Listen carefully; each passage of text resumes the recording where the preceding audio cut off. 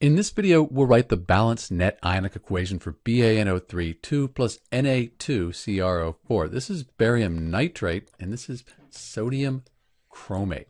So the first thing we need to do with these net ionic equations, we need to balance the molecular equation. This is the molecular equation. I have two sodium atoms here and just one here. Let's put a 2 here. Now I have two sodiums, I have two nitrates, but that's okay. I have two nitrates right here. I have a barium here, and a chromate on each side. So this is the balanced molecular equation. Now we can write the state for each substance. Nitrates, if you know your solubility rules, nitrates are very soluble, AQ, it's going to dissolve, dissociate into its ions. Sodium compounds, also very soluble. When we get to the chromates though, chromates in general are not soluble. Barium chromate is slightly soluble. We say that it's insoluble. So for net ionic equations, this is insoluble. It's going to be a solid because it's not dissolved. These two substances react. This is a precipitate. It's a precipitation reaction. Nitrates and sodium compounds, very soluble. We write AQ. Those are the states. Now we can split the strong electrolytes into their ions for the complete ionic equation. Barium, group 2 on the periodic table, is 2 plus. And the whole nitrate ion is 1 minus. Good one to remember. We have Ba, 2 plus. I won't write the states right now. Let's do that at the end.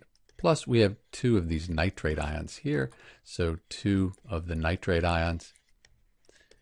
Sodium group 1 is 1 plus, and the chromate ion, CrO4, is 2 minus. And you either memorize that or you're allowed to look it up on a table. Check with your teacher.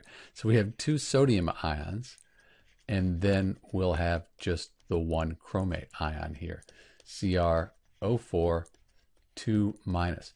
So these are the reactants in our net ionic equation. For the products, we don't split solids up when we do net ionic equations, so we're just going to call this barium chromate, keep it all together here, and then we have the sodium and the nitrate. So 2 sodium ions, that's that Na plus, and put it down here, 2 nitrate ions as well. So this is what we call the complete ionic equation.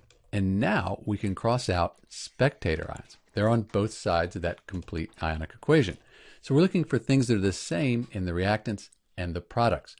I see that we have 2 nitrates here in the reactants and in the products. So those are spectator ions. We can cross those out. We have 2 sodium ions here in the reactants and in the products. Spectator ions, cross them out.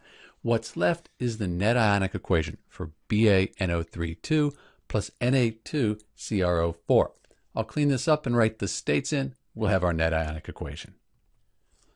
So this is the balanced net ionic equation for barium nitrate plus sodium chromate. If you look at charge, you'll see that charge is conserved. We have a 2 plus and a 2 minus. That balances out, gives us a net charge of 0. This is a neutral compound, so the net charge is 0 here. And if you count the atoms up, they're balanced as well. This is Dr. B with the net ionic equation for BaNO3 2 plus Na2CrO4. Thanks for watching.